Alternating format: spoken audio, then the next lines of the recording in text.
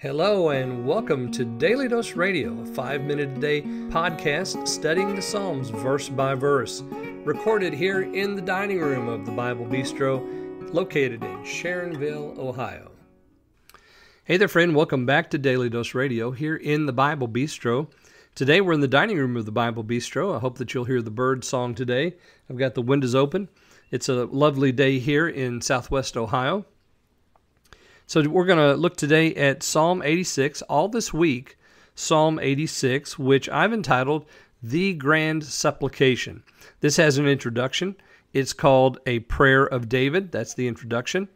And so we know that David's back. He's going to give us simply a prayer. And it is a wonderful prayer because we have supplication, thanksgiving, and praise all throughout this prayer. And you know me, I love to pray the Bible. And what we have here is more material for us to take into our closets.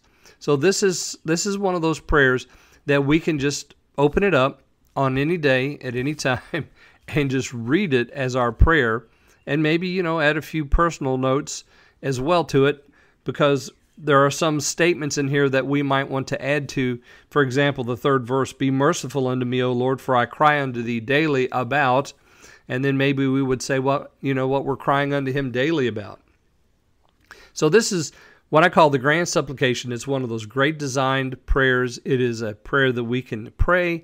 It's a prayer that we can look to for instruction on praying, because it includes all those things that I mentioned. And we have some great theology here too.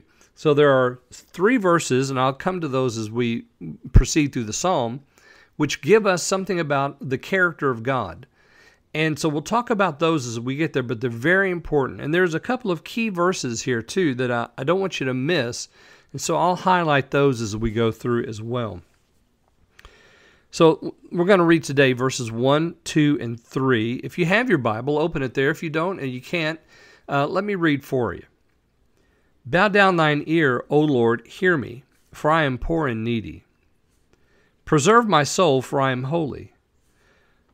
O thou my God, save thy servant that trusts in thee. Be merciful unto me, O Lord, for I cry unto thee daily." So there's the first 3 verses here, and you can just hear the supplication just in the imperatives. Bow down, hear me, preserve my soul, save thy servant, be merciful unto me. So we have these imperatives that he uses because he's crying out to God, and this is what he wants. He wants the Lord to hear him, to preserve him, to save him, to be merciful. And then you notice that he ends the same way as he began there. I cry daily unto thee. So he said, bow down your ear. I cry daily unto thee. He squeezes into those 3 verses all of these requests. Bow down your ear, O Lord, and hear me, for I am poor and needy. Now, poor and needy, we find that where? One of my favorite of all time Psalms, Psalm 34, verse 6, the poor man's prayer. I cried unto the Lord, and he heard me and delivered me from all my troubles. So that's the poor man's prayer. And here he says again, I am poor and needy. I misquoted Psalm 34:6. This poor man cried. So David always seemed to consider himself poor and needy. Even though he was a king over a kingdom, yet he considered himself poor and needy. Friends, you see, that's where we begin with prayer, is we don't go to God to negotiate. We go to God because we're poor and needy. And once we understand that we truly are poor and needy, then we won't have any problem going to him in prayer and asking God to hear and to preserve and to save and to be merciful, because we need all of those things, don't we? Every day we need those things.